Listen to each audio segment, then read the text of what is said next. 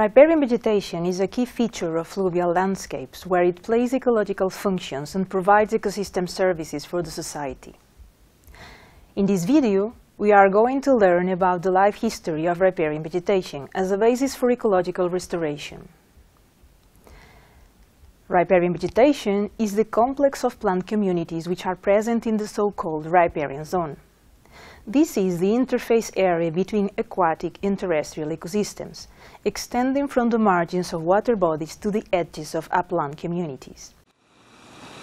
These areas are characterized by gradients in biophysical conditions and ecological processes, strongly modulated by the interactions between flooding, sediment regime and vegetation dynamics. At a large scale, the species composition of the riparian vegetation varies in function of bioclimatic context.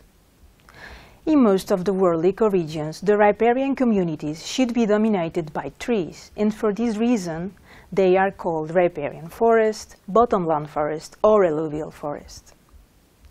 However, in regions with extreme climates, shrubs and herbaceous communities should be dominant. Life history strategies refer to the various ways that organisms use resources to carry out essential functions, like growth or reproduction, and involve the plant structures such as leaves, stems, fruits or roots that are used to carry out the different ecological functions. Riparian plants have numerous morphological, physiological and reproductive adaptations, suiting them for life in the high energy and wet environment that is characteristic in the riparian zone. For example, many riparian plants are specifically adapted to cope with flooding, sediment deposition and burial, and breaking of their stems, having the ability to regenerate asexually from plant fragments.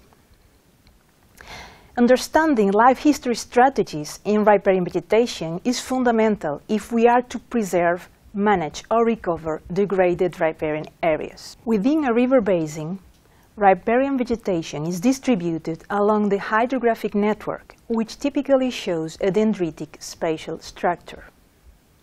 This spatial arrangement implies that movement of organisms, material or energy is primarily restricted to the physical network, which forms ecological corridors. For example, the dendritic hydrographic network has a typical directional water flow that tends to disperse plant seeds and vegetative propagules downstream, and that enables to connect different plant populations occurring across the basin. So, the dendritic network influences patterns of riparian population dispersal by modulating the transport of the seeds and vegetative propagules. For this reason, the presence of physical barriers such as dams can disrupt the dispersal and regeneration dynamics of riparian plant communities. In addition to the connectivity along the fluvial corridor, the temporal availability of propagules is a critical factor in sustaining riparian populations along rivers because seed production and seedling establishment is strongly linked to seasonal hydrology, particularly for pioneer species such as those belonging to the family of Salicaceae. This picture shows the small seeds produced by a female individual of a Salix species. In this typical pioneer riparian species, seeds are released in large amounts that compensate their short viability. Salicaceae species have been found to have their phenology synchronized with hydrologic regime. This graph illustrates the propagule availability quantified for 3 woody species growing in riparian stands. The blue area shows the temporal variation in mean daily discharge along the year, while the 3 lines represent changes in the fecundity index per tree. We can observe that propagule availability was maximum shortly after the annual floods. Releasing seeds after the peak flows enables them falling in the fresh sediments deposits which have been created by previous floods. Given that seedling recruitment is dependent on floods and the availability of open seedbeds, this life stage is a major demographic bottleneck for riparian species. In free-flowing rivers, sediment deposition from floods creates nursery sites for riparian recruitment. Extensive literature on populus recruitment identifies the intersection of the timing of declining discharges and seed release that would most favor seedling establishment. They also identify the geomorphological position in which seedlings are most likely to germinate and survive. This is where they are low enough for their roots to reach capillary moisture and avoid water stress decline, but high enough to survive ongoing fluvial processes. This has been described as the recruitment box model, which defines the stream stage patterns that enable successful establishment of riparian seedlings.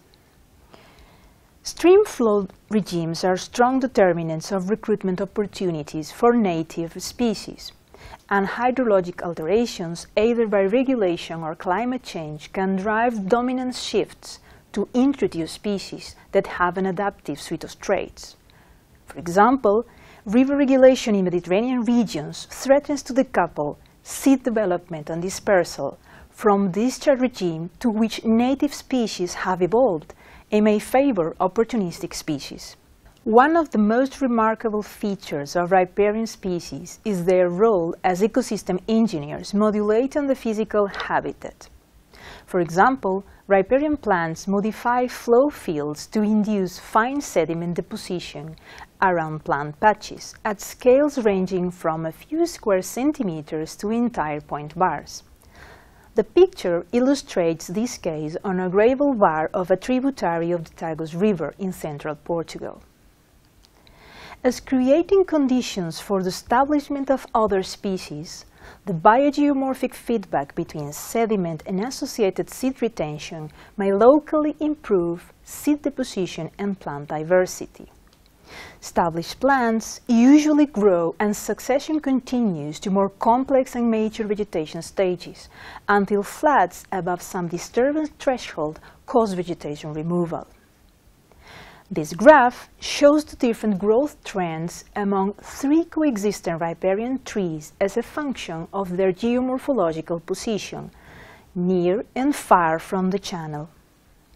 The contrasting growth curves illustrate the variation across a species' responses to flood disturbance and soil wetness requirements.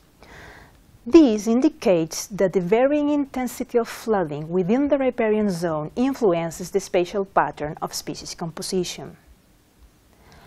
One of the consequences of these complex interactions is a dynamic mosaic of vegetation composed by patches of different age and structural features that characterize the riparian corridor at different points in time, as we can see illustrated in these figures. At the long term, fluvial landforms and riparian vegetation communities co-develop as a result of feedbacks between plants and abiotic processes. However, the interactions between fluvial forces and riparian plants are often mediated through human alterations to river systems, such as dams. In this context, the interactions between riparian communities and fluvial processes can be modified, creating river systems increasingly distinct from non-disturbed ecological conditions. So, maintaining riparian structure, functions and dynamics is a top priority challenge of restoration ecology. Now, based on what you learn in this presentation, we propose you to think and summarize the main physical influences on woody riparian plants in the case of Mediterranean rivers. You can do it by filling this conceptual matrix using symbols to indicate the relative magnitude of the influence of each physical driver on the different life history strategies. You will find the proposed solution in the following slide.